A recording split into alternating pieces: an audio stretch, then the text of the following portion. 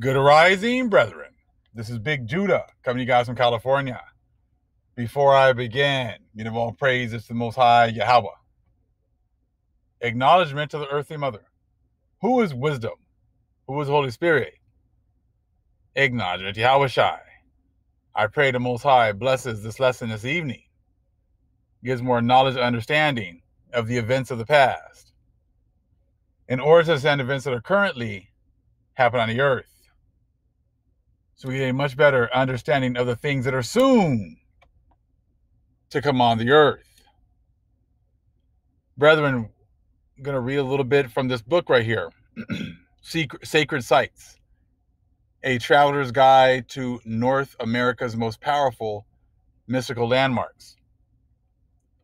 And what we need to do is, when we're reading things, we need to read old things that we've already read, things that we've learned in college or high school or elementary school, things that we've been told, and really kind of reassess many of the things that we've been, taught.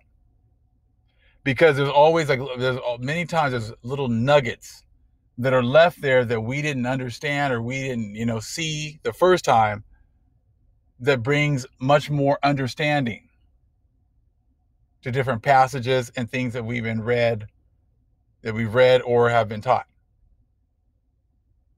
I'm going to read a little bit from here, because really what I'm seeing is that it's like this. We need to learn more about what happened over in Britain and Ireland, because the enemy doesn't have a history. The enemy does not have a history.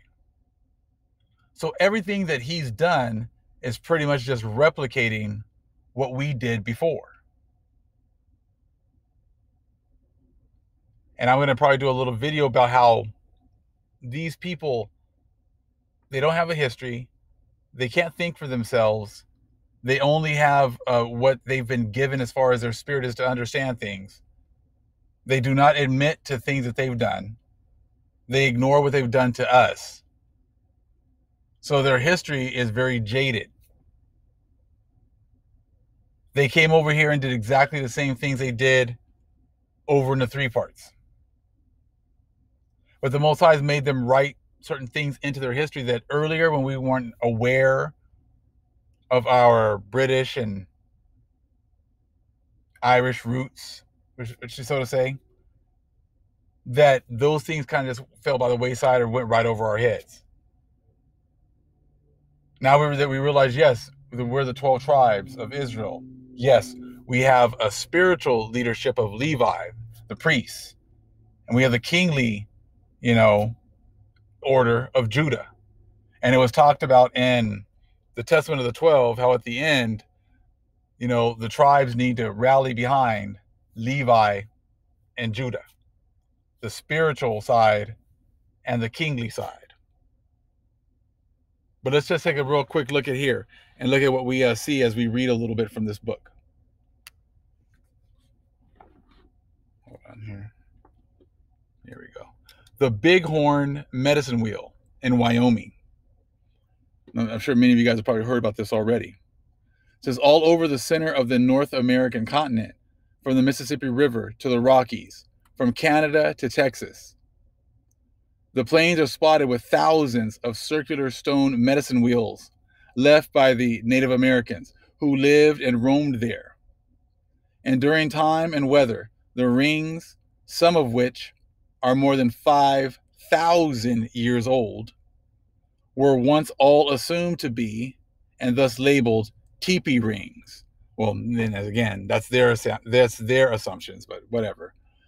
True stones, were used to hold down the edges of a teepee and left in place when the tribes moved on.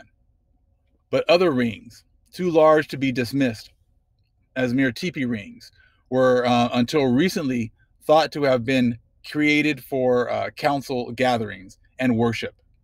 And most of them probably were constructed for that purpose. And again, this is Esau and the Gentiles trying to tell us what these were used for 5,000 years ago. when they've only been over here a few hundred years, but they think they're in some kind of, position to tell you what they were using these for 5,000 years ago. So they can bring the information, but the interpretation is not for them. Because the vast majority of the times, their interpretations are totally wrong.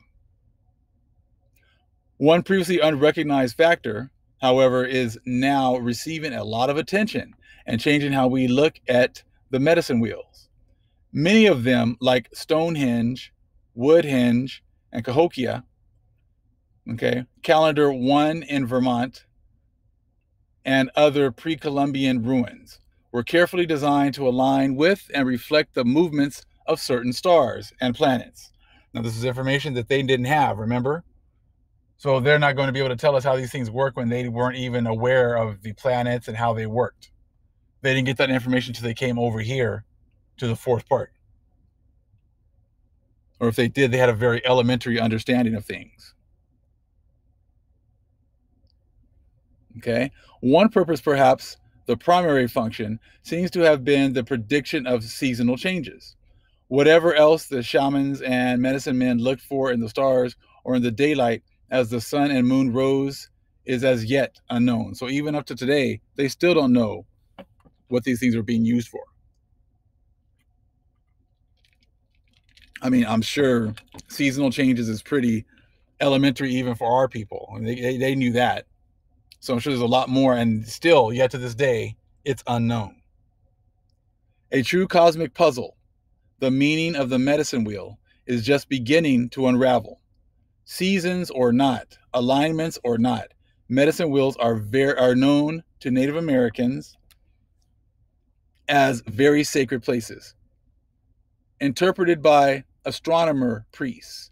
Now we know that would be our Levites, astronomer priests, the ones who knew the seasons and the ones who knew when to commit to do certain things. Surely only the most spiritually and scientifically gifted of the tribe gathered at the medicine wheels. They're based on their magic and observations. They can interpret the starry dances of the sun god, the constellations, various star groups, and other celestial friends. In their interpretations lay the fate of the community for one more year. So you hear them talking about magic, talking about these observations, and that's what we're going to be talking about. They're based on their magic and observations. We're going to get into some other books talking about magic, because that's what was going on. You're going to realize that remember, these other nations don't have a history.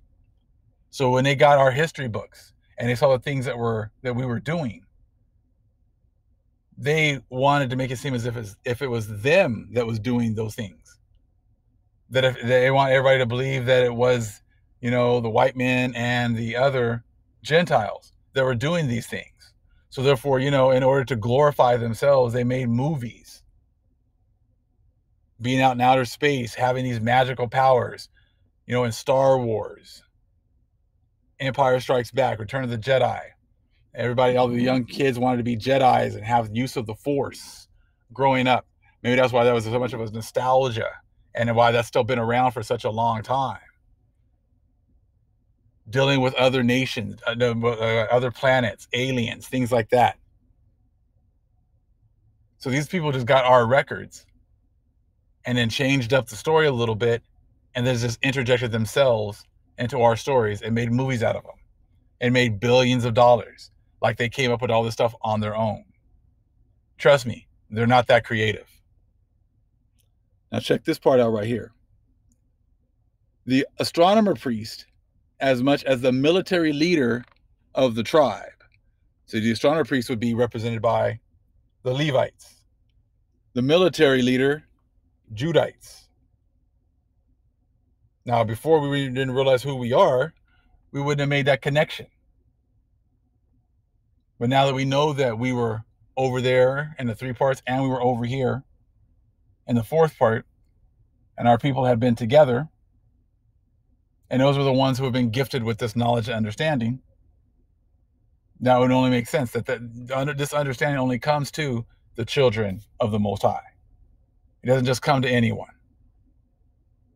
So when you're reading things like this, you start to see how, it's talking about us, but in a secret way.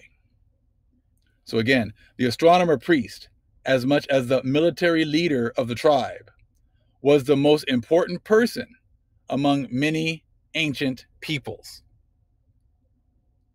One cannot help wondering if today's new class of intrepid archaeoastronomers pursuing their painstaking work of measuring and surveying ancient sites for their sky connections are merely doing so again, maybe the second or third time around, recovering rather than discovering past knowledge. And that's us. We're the ones that are recovering rather than discovering past knowledge. We are recovering our roots. It's not a discovery, it's a recovery.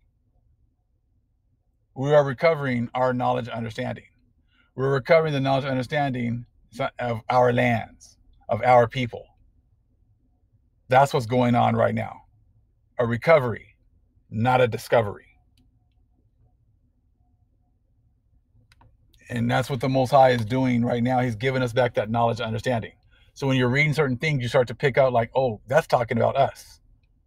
No matter how they write it or try to hide it or try to interject themselves, that's all about us. Talking about, in Star Wars, and the Force and the dark side. That was going on also with our people.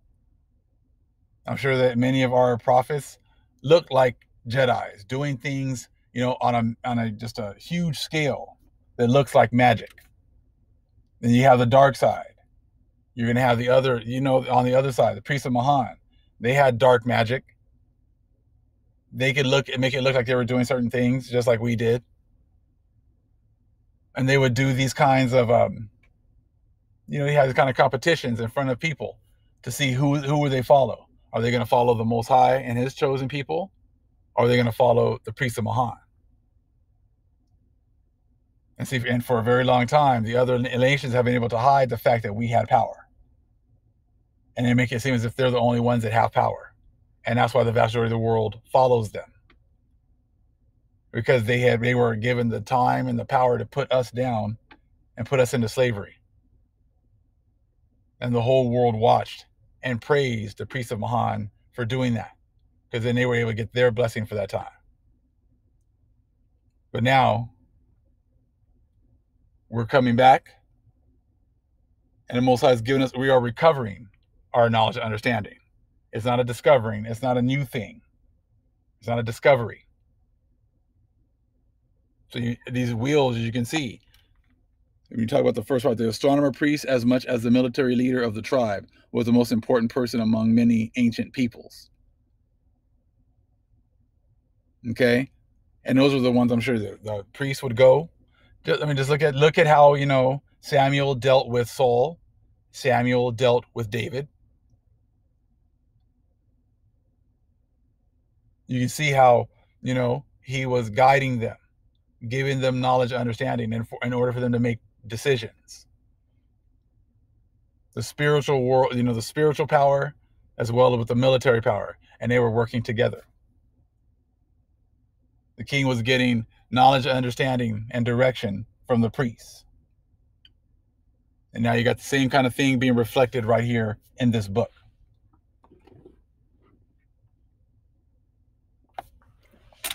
Let me see here. This is going to be a quick one. I said we're definitely going to be getting into this one. Well, this book and some other books as well. I'm going to be bringing some other videos shortly. And if anybody has the book, this is pages 97 and 98. Maybe someone has a book and they can see if it says the same thing or if it says something totally different in order to throw us off once again. All praise is to the Most High Yahweh. Acknowledgement to the earthly mother. Who is wisdom? Who is the Holy Spirit? Acknowledgement to Yahweh Shai. Shalom.